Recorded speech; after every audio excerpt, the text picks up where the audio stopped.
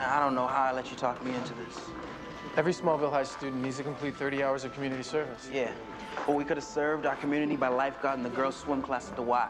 Instead of hanging out with the denture crowd. I mean, what's the attraction?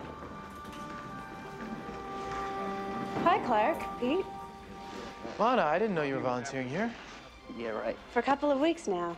Are you part of the companion program? Yeah, I'm reading with Cassandra. She's an interesting woman. Some of the nurses say she can see the future.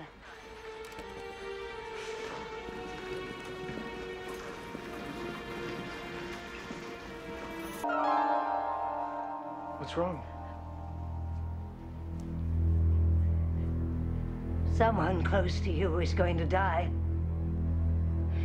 Very soon.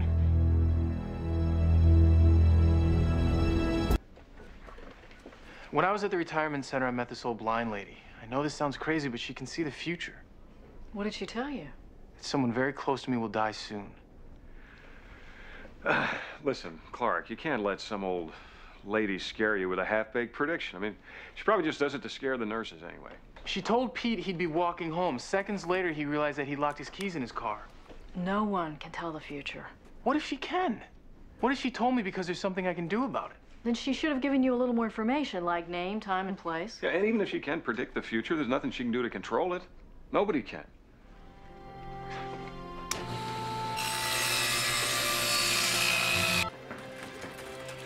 The other night you left in a hurry. Sit.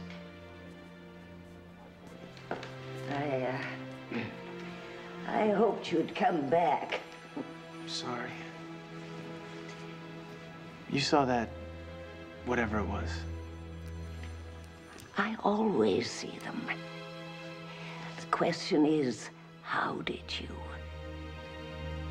I don't know. Wasn't I supposed to? Nobody ever has. Why me? Because we both know you're not like other people. Sure I am. No, Clark, I've seen you before we ever met. More than once, I've touched people and I've seen such pain and despair. But then you were there and the pain was gone. I think that's your destiny, Clark. To help people, to save them from fear and darkness. How? Well, that's for you to figure out.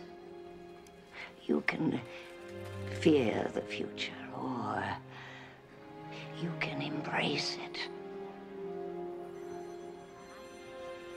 The choice is yours.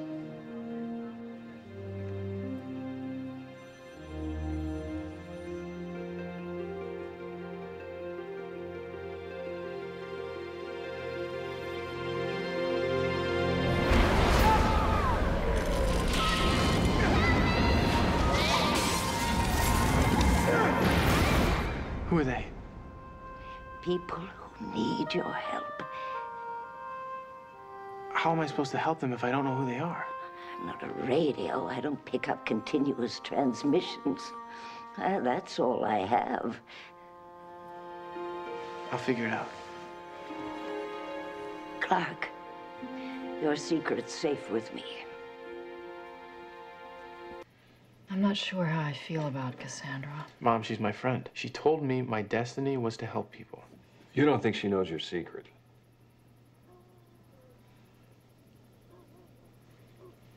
I don't think you should see her anymore. If I hadn't gone to see her, Zoe would be dead. Your destiny may be to protect people, but ours is to protect you, and that's got to come first, okay?